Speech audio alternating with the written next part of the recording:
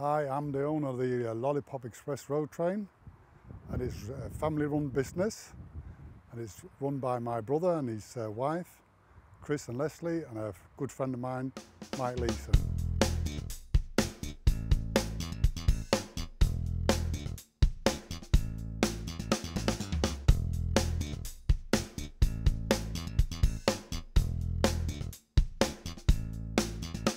I'm the main driver for the Lollipop Express.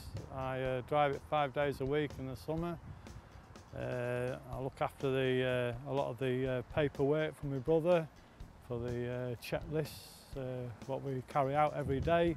And also I do the watering of the flowers on the train when we're down, alongside with my wife when she works with me.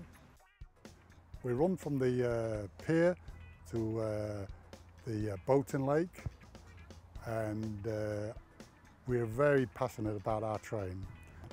What we do is when they come aboard, we just tear a ticket off, get the pound, and then we'll go past Ross Castle and past Andy's Cafe, back at Leicester to the boating lake, where we have a turn-in and we park there to take on more passengers.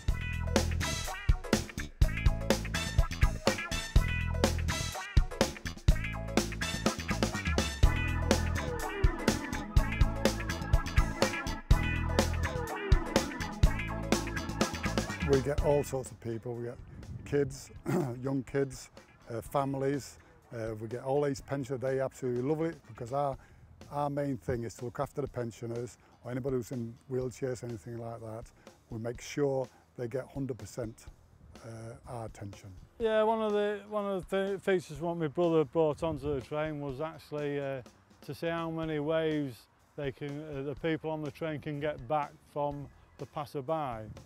And at the moment, the record stands at 72.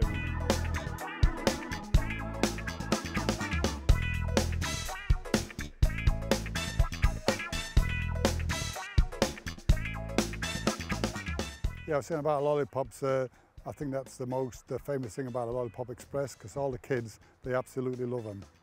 And they're the best lollies you can get on the market, and you'll see all the children coming back.